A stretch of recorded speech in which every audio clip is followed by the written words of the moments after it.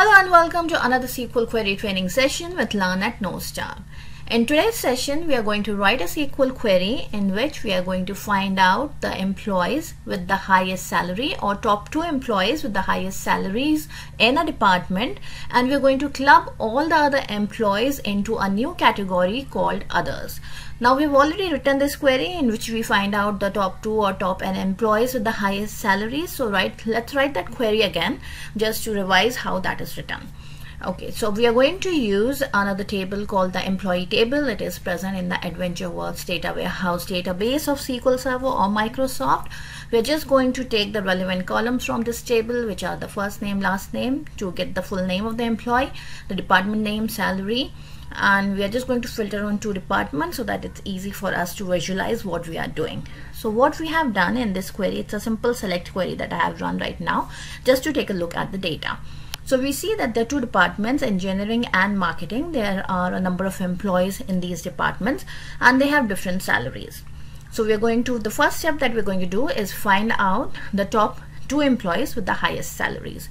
Now to find out the top 2 employees, the best approach that we're going to take is to use the aggregate function, which is to find out the rank of the employees. So how do we use that aggregate function?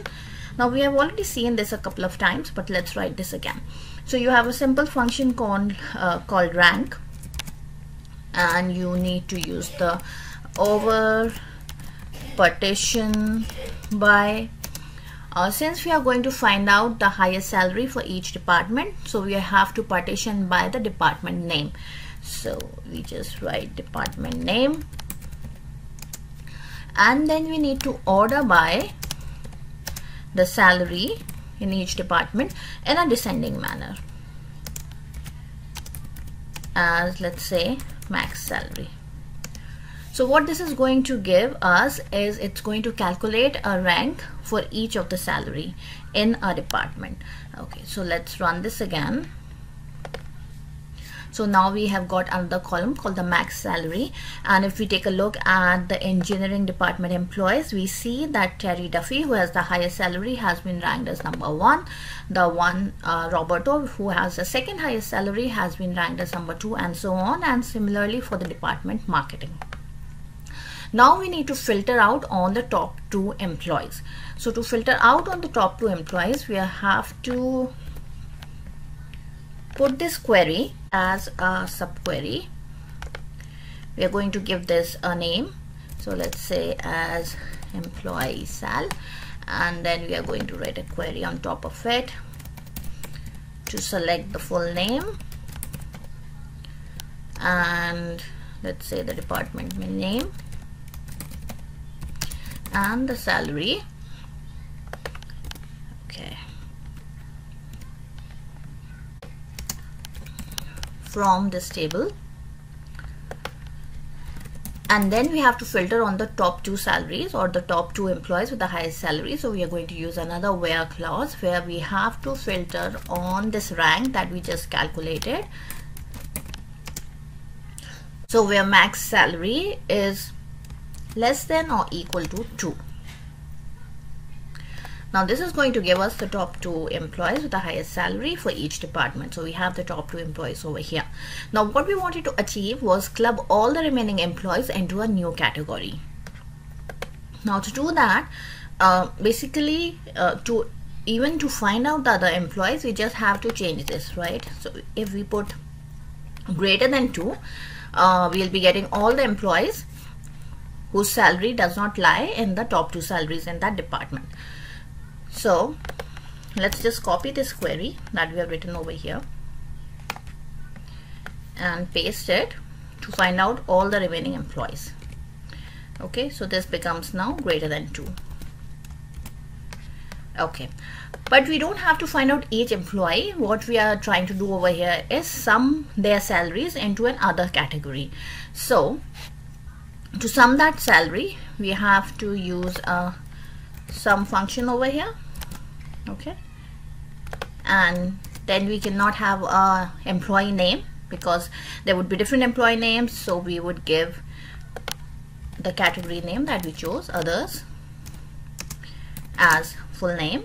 Okay, and we can remove the name column from here because we are summing it up on the department. Okay, and then we have to use a group by clause. Whenever we are going to use any aggregate function like sum, count, max, min, we have to use the group by clause. Because we are grouping by or summing up at the department level, we have to use department name here. So group by department name. So now if you run this query, we should be getting the sum for each department, and the category has been put as others. Now all we need to do to fulfill our requirement of having the top 2 employees along with the other employees clubbed as others is simply to join or combine the results of these 2 different queries that we have written. Now to combine the results, we can simply use union all, which will simply combine the results of 2 different queries. Now there's a difference between using union and union all. When we use union all, it combines the records from the 2 queries, and even if they're duplicates, which means if a record lies as an output of the first query and also as an output of the second query, it will combine them as 2 records. And if you use union, it combines only the distinct records. So if the record lies as an output of the first query, also as an output of the second query, it would not be joining as 2 records, it would just retain 1 record. Why we are using union all? Because we know that these records will never be the same. The records that come as the output of this query, the top 2 highest salary employees and the remaining employees, will never be the same.